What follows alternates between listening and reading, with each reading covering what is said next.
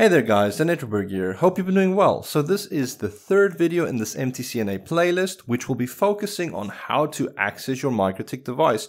How do you actually get into it to configure it and play around and mess about with the settings and actually see what's going on? This is what this video is for. So there's many different ways that you can access your MikroTik device. Hopefully I can show you how you can go about doing it. And then you can just get on with the configuration steps as well. So again, I'd just like to ask if you do find any benefit to the content, please like and share it, and also maybe leave a comment. Let me know what you guys think about it, because it does help with the YouTube algorithm business. So let's get into the video.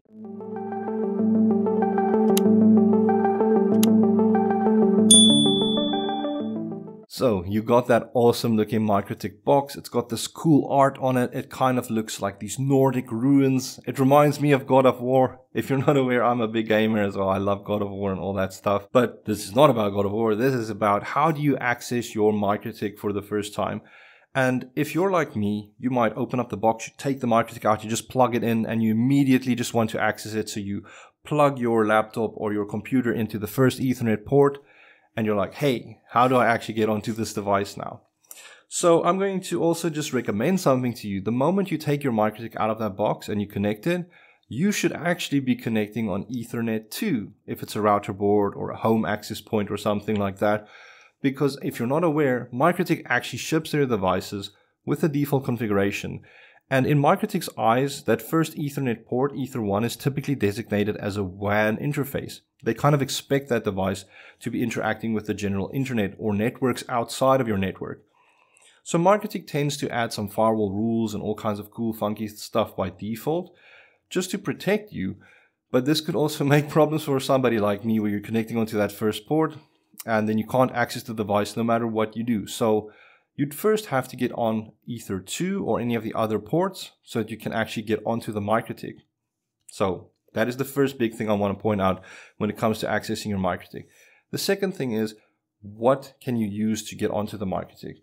Now, if you're not aware, and I will actually reference this a lot during this series or playlist, I do recommend going onto the MikroTik documentation. It's help.mikrotik/docs. And from the documentation, we can actually look at the different ways that we can get onto our MikroTik. I think if we look at the network management, where is it? I'm trying to remember exactly where MikroTik has put it. Maybe it's at the management tools. So management tools, we can see there's different ways that we can access our MikroTik. But I want you to think about it this way. When you're accessing your MikroTik, there's 4 typical ways that you might get onto it. The first and foremost way that most people use to connect to their MikroTik is using an application called Winbox. It is developed by MikroTik, and it's such a cool and powerful little application. Let me show you where you can get Winbox quickly. And this is again on the MikroTik website itself. So www.mikrotik.com or just mikrotik.com. Go into the software tab. And from the software, we can see there's this little download button for Winbox. Now, Winbox is a very lightweight application. It actually runs some sub-protocol, namely MikroTik Network Discovery Protocol, which kind of lets your machine talk to any other MikroTiks, even on layer 2. So I'm going to open up Winbox so you can see what it looks like. I've actually got it open here already, but it looks so basic, but it's so powerful as well if you think about it, because the moment Winbox runs, it's running that Network Discovery Protocol tool, and it can pick up any MikroTiks that's connected on the same network. So here I can immediately see what a MAC address is, and I can even see what the IP address is of the MikroTik that I'm trying to connect to. The interesting part is when you click on, let's say, the MAC address, it automatically fills in the connect to field with that MAC address details. Same if we click on the IP address, it will fill the IP address in those details. But let's just use the MAC address to connect to so you can see how cool and awesome this is.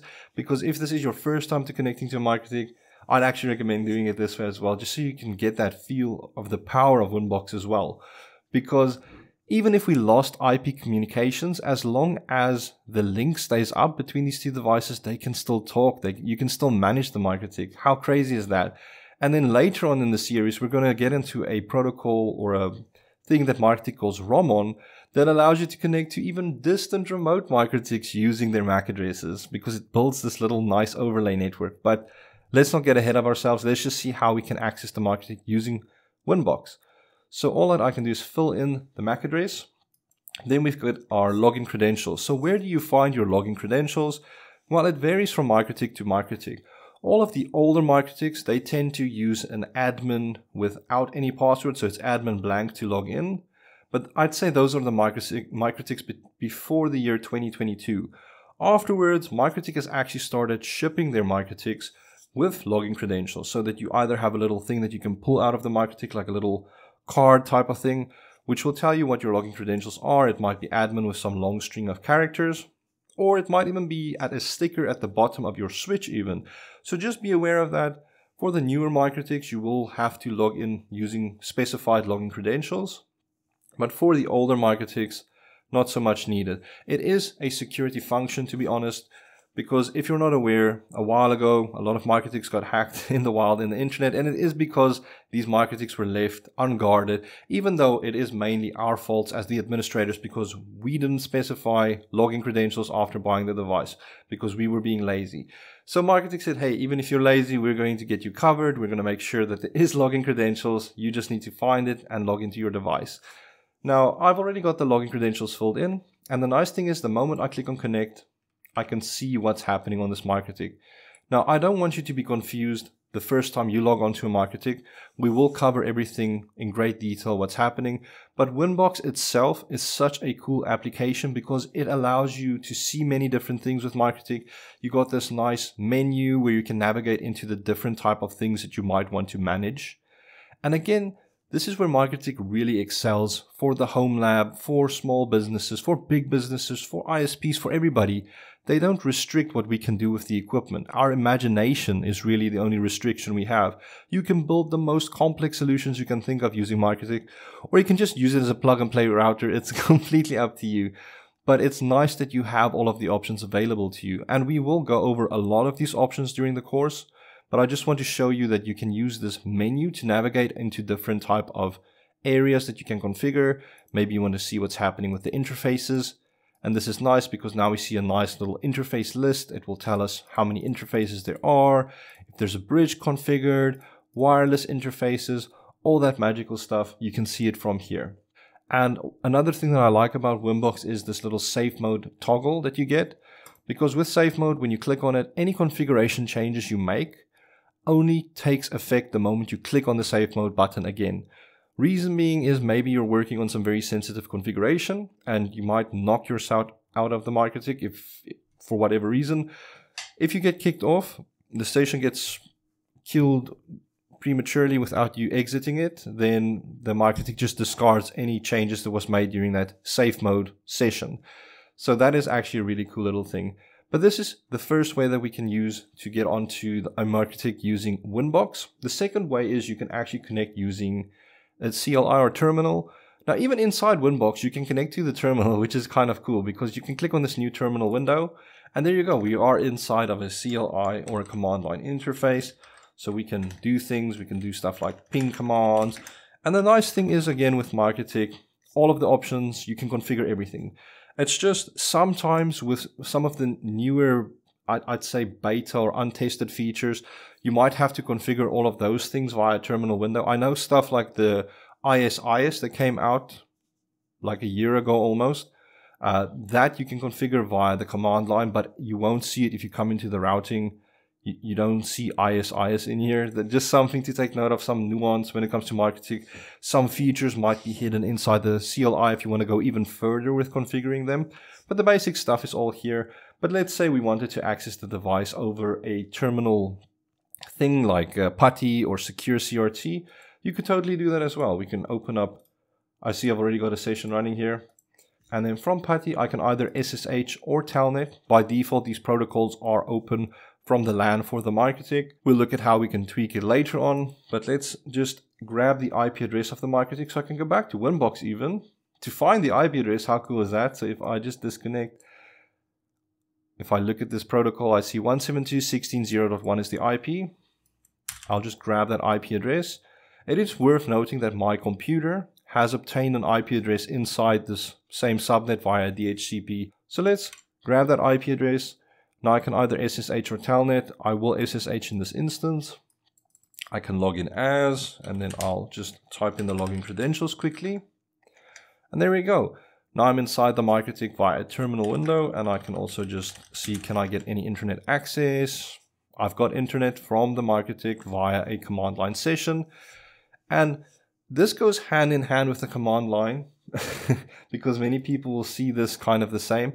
But with more of the bigger MikroTiks, not so much the HAPs, but a lot of the bigger MikroTiks actually come with a console port where you can use a special rollover, a console cable that you can connect on your machine via either some USB adapter.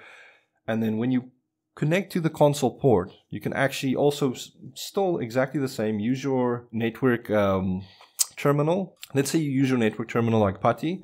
Then you could also just specify it is a serial connection. You can find what console port it's using or COM port.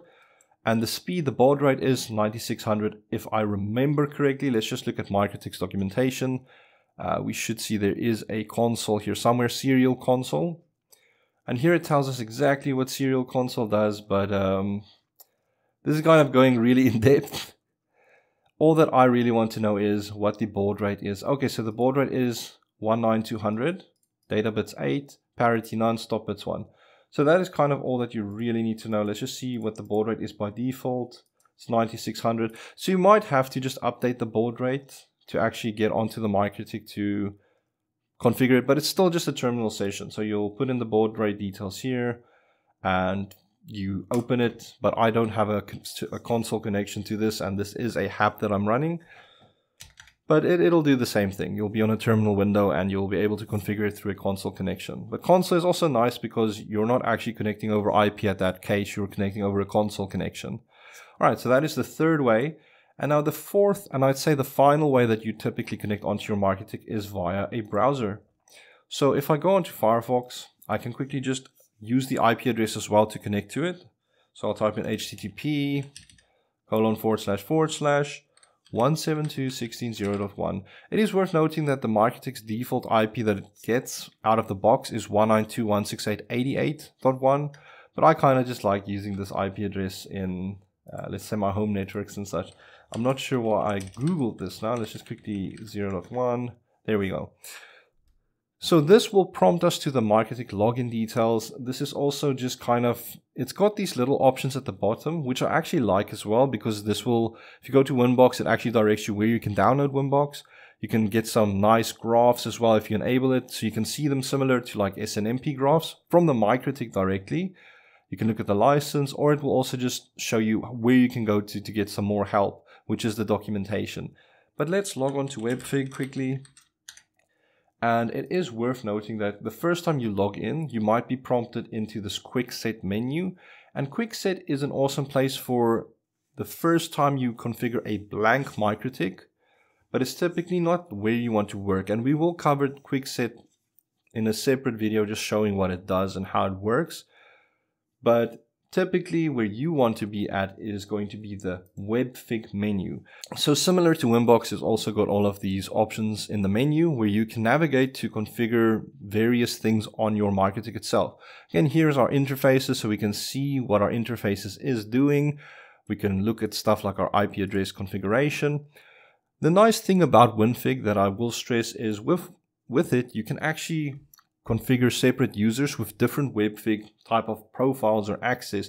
So when they log onto the device using Webfig, you can restrict what they see. Because let's say maybe you have some junior administrators and you don't want them to be able to muck about with some of the routing protocols because maybe it's not in their job description, or maybe they might accidentally break something that they shouldn't. So you could actually restrict what they can see using Webfig, using skins, and then they can only do what they need to do really on the MikroTik. But again, if they are able to get onto stuff like the terminal, so if I go to the terminal window here, they can pretty much still do everything if you think about it. But these are the 4 different ways that I'd say that people typically use to access their MikroTiks for the first time. I do hope this has helped you somewhat, especially that bit with, I'd recommend connecting on the second Ethernet interface. We will look at the default configuration more in detail as well in an upcoming video. But this is just to get you started with how you can actually connect onto your MikroTik, namely Winbox, the command line, via console connection, or even via your web browser using Webfig. I'd like to thank you for watching, and I'll catch you again in another video. See ya. Bye.